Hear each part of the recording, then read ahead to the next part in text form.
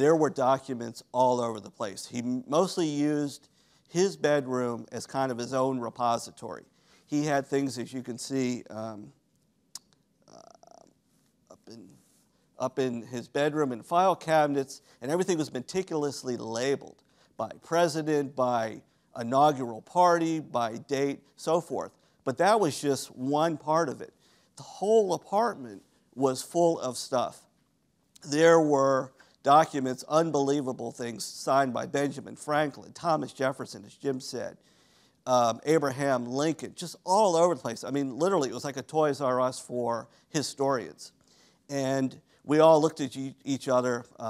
We had brought about 3 archival boxes, a few pieces of Mylar, and clearly that wasn't going to be enough. Thank God for Staples being across the street from his apartment.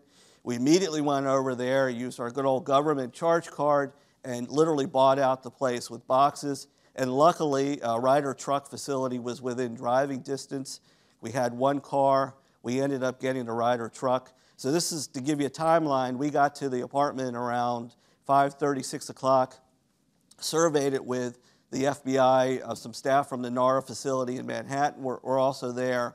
I don't think we got out of there until about 2:30 in the morning. We made a conscious decision that we wanted to get everything done. The search warrant that Jim had gotten for us specified a certain time. We were also concerned, even though Landau and Savinoff were in the Baltimore City Jail, that if we left some of these things, Landau had an attorney who had access to his apartment. Who knows what he was going to take and throw away. So that was the first search warrant. And we brought back about 7,000 items, and just going around the apartment. And we had a specific, also a time frame of what documents that we could bring back. And just moving ahead again,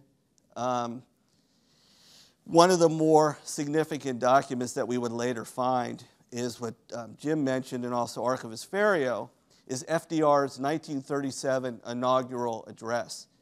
And what's really interesting about this is the photograph. You could see that there's someone's holding an umbrella.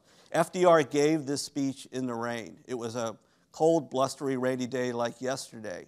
He refused to have an umbrella over him.